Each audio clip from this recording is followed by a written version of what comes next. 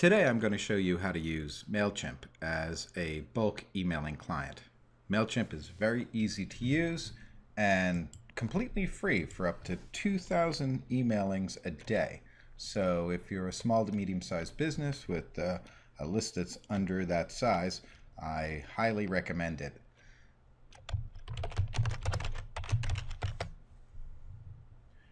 In this case, I'm not going to show you how to create your own emailer. There's plenty of templates already created within MailChimp that you can select.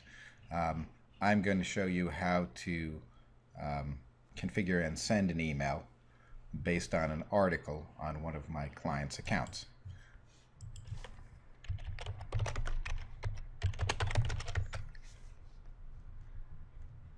And in this case, it's Liberty Pell, which is a wonderful website I highly recommend to people if they're interested in government and all the different ways that it doesn't work for you and me.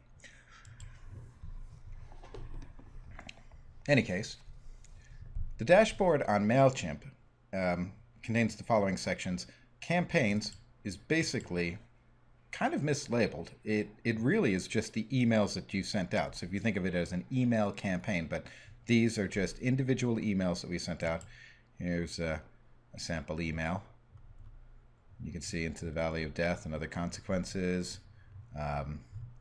This is the format that they would see if they have an HTML enabled email browser. If they don't, they would see this. This is the HTML source, details about it. If you click on the report about the individual emails, you can view more detailed information. Apparently there were 48 opens within 1 hour and 14 clicks, and then following results were distinctly less. So it's obviously sending out an email at a peak readership time makes a big difference.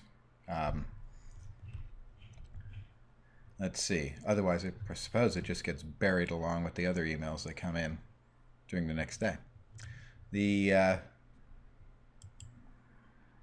To create a new email, all you have to do is replicate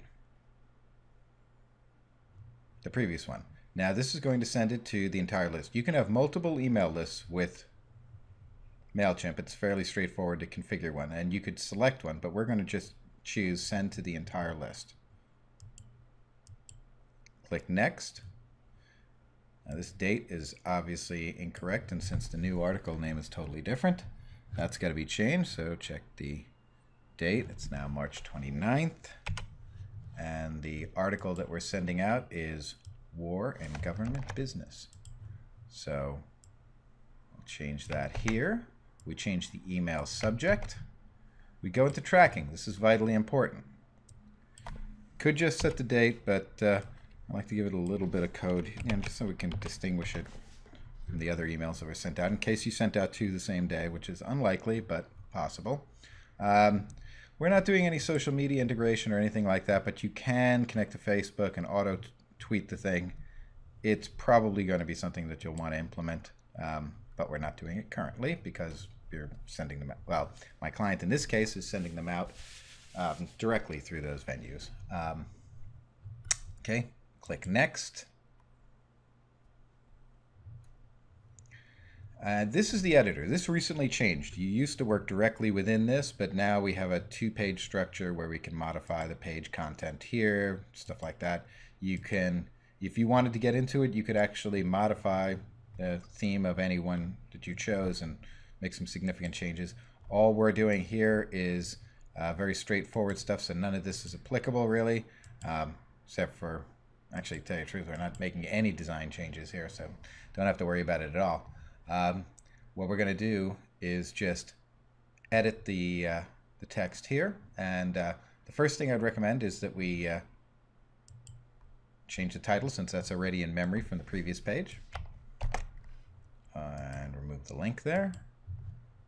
And now I'm going to grab this image here, copy image location, Check to make sure it's the proper image. Good.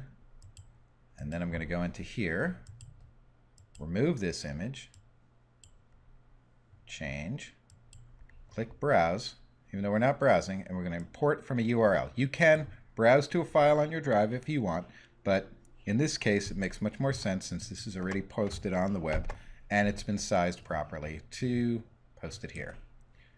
Okay? And now that image is loaded here. Actually, it's not sized properly. Well, minor thing, but normally we're posting 560 wide, but this will work just fine. Any case, and now I'm going to go in here and edit this. We've changed the title already. I'm going to grab some appropriate text from the actual article itself, enough to engage the reader but not give the entire story away, because we really want to encourage them to come to the site. And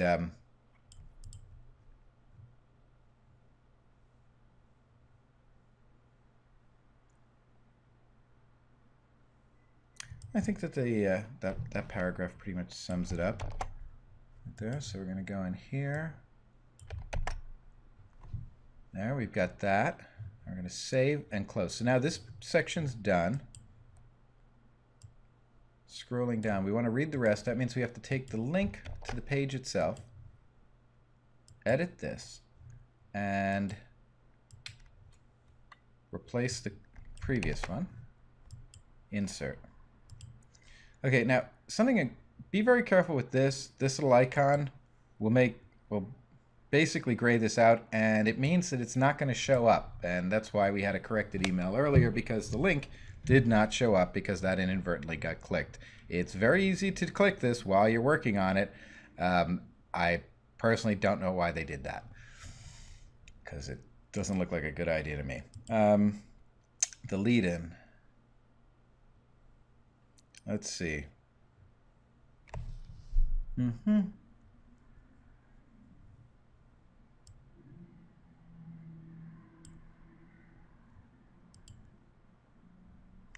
want to include the summary. I think this should whet their appetite a little bit. So I'm going to go in here, edit this, save and close. And now we have the article pretty much prepared. So the graphic's been changed, the lead element here, the banner text, that, and the link. So we go to next. Plain text email. Got to do that. So regenerate from HTML. Now you can see the lead in there, the correct link, save. So warn me, even though I skipped it to do that. And now we just click send.